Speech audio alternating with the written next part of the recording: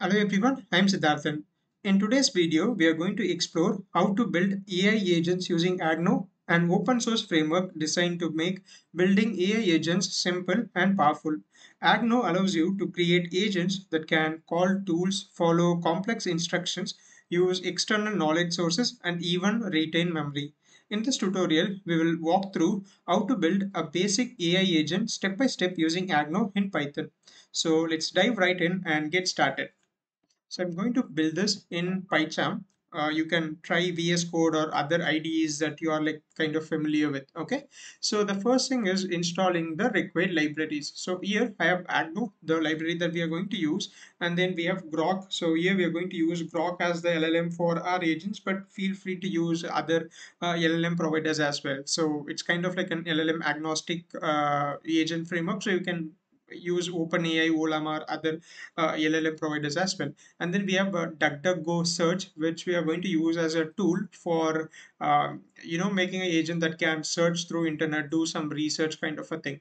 And then we have python.env, where we are going to save our grok api key, and if there are any other secrets, we would be saving that in a .env file. So these are the libraries that we need. So first step, I have my virtual environment already activated here, so you can see this venv over here. So I have to install the required libraries. So I'll say pip install -r requirements.txt. So that's going to install all these libraries that I've mentioned. As you can see, I've already installed these libraries. So it says requirements already satisfied. So now in the next step, I'm going to create a .env file where I'm going to save my Grok API key. So if you are using Grok, all you need to do is go to Google, search for Grok API key, and you will see the site console.grok.com keys. So this is where you can get your Grok API keys, and you can just sign up to a free tier account, and that should be sufficient. So here I have my Grok account, and I'm going to create this API key, and I'll call this as uh, Agno agents API key. So just you can give any name over here. So this would give you the API key that you can use. So I'll copy this and come back to my PyCharm, and we have to use the same variable name. So this is like important. So I'll say grok underscore API underscore key is equal to. So here paste your key that we got from grok and save this. So this is my .env file. So now I can close this, and now I'll create a main.py file. So I'll call this as main.py, and now we can just like easily build our agent.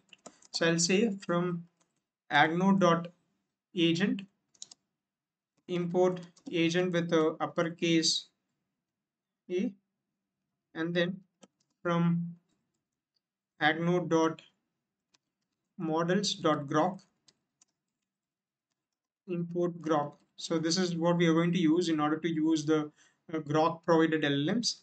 And then from agno.tools.duckduckgo import duckduckgo tools. Okay, and finally I'm going to import from .env import load.env. So these are the things that we need. So this is used to instantiate our agent. This is used to set up the LLM for Agno. And then we have DuckDuckGo tools. So this is the search tool that we are going to give access to our agents. And then we have load.env in order to save the environment variables, which is basically the grok API key in our case. Okay, so these are the things that we need. So now I'll create a comment and say that load the env variables. So all you have to do is call this load.env. So this is going to load this grok API key to the environment variable, and when the agent run, the LLM automatically kind of picks this up. This grok client automatically picks the API key from the environment variable. So that's why we are naming this as the exact grok underscore API underscore key, which is where it's going to look for the key that we have provided. And here I'll say initialize the agent with uh, grok provided LLMs. Again, you can use any provider like OpenAI or Olam or other stuffs as well. So let's say that initialize the agent with grok provided LLMs. This is from a standard documentation from grok and Agno, but you can feel free to just like change this a bit, and like build an agent of your choice. So it should be like scalable and easily configurable. So here I'll say LLM is equal to grok,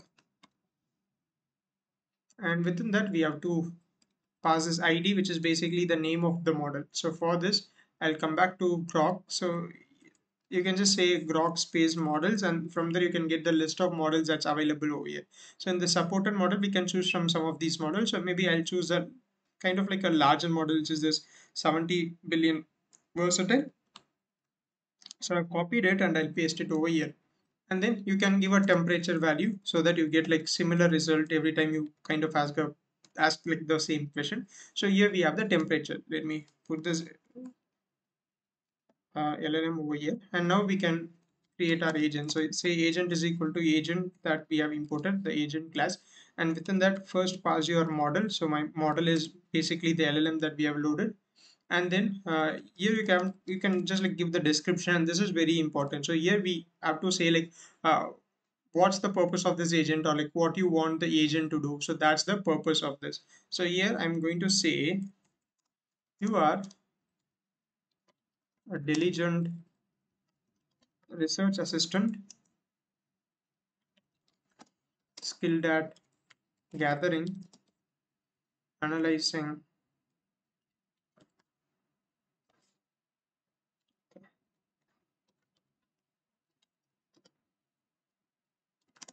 and summarizing information, something like that. Okay, and let's break the line and summarizing information from multiple sources.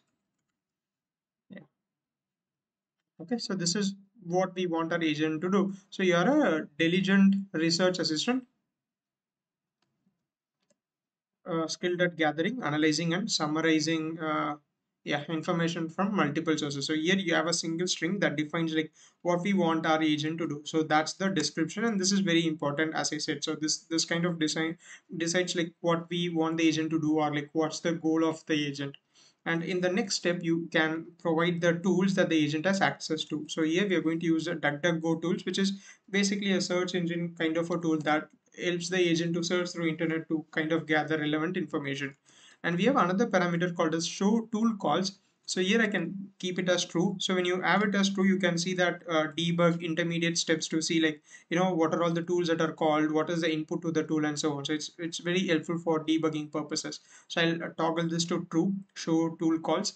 And then you can also say markdown is equal to true to tell the agent or command the agent saying that I want the output in markdown format. So these are the things. So this is all we have to do. So you have imported agent, and then you have the provision to use grok models. So you have kind of used the inbuilt tools that we have in Agno tools. So you have loaded the .env to load the environment variables, and then we have instantiated the grok LLM and the agent. So this is all that we need. So all we have to do now is just like pass a query to the agent, and it would be able to answer your question. So here I'll create another command saying from the agent to perform a research task. This is all we have to do.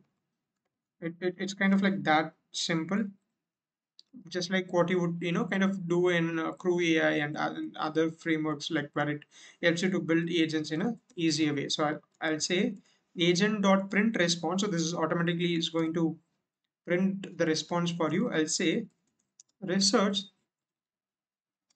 the impact of AI on scientific discovery, provide a summary with references. Okay, so this is what we are going to do. It's let's say that this is basically a research agent where once you give a topic, it's going to do that research for you through the web searches that it has access to. Okay, so let's run this.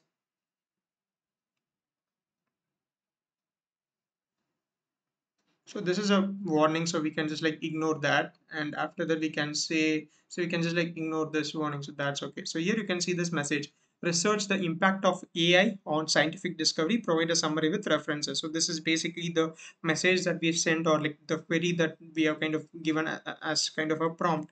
And here we have the response, right? So here I'm not seeing the tool calls. Maybe I'll just like run this again.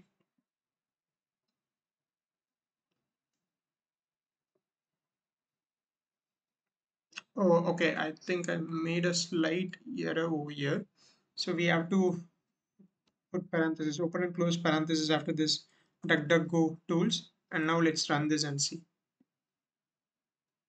So this is a depreciation warning of this DDGS, so that we can ignore.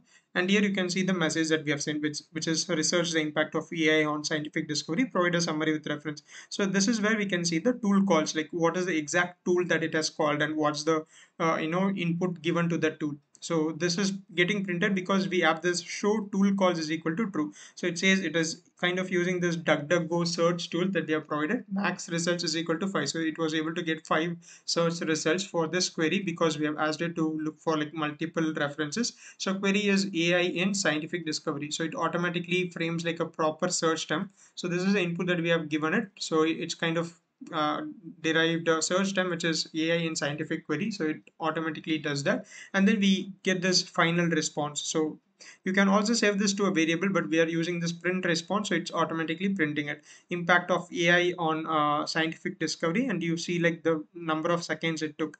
So the impact of artificial intelligence on scientific discovery is multifaceted and profound, and so on. So you kind of like see all these outputs, and finally it also have the details on like the references it has kind of used in order to provide this answer. So this is as simple as that. So all you have to do is set up your LLM, whatever provider that you are interested in using, instantiate or initialize this agent class, provide your model, assign a proper description. So this is very important, as this is like kind of the key aspect where the agent is going to know what it has to do. So be very clear and descriptive on your description.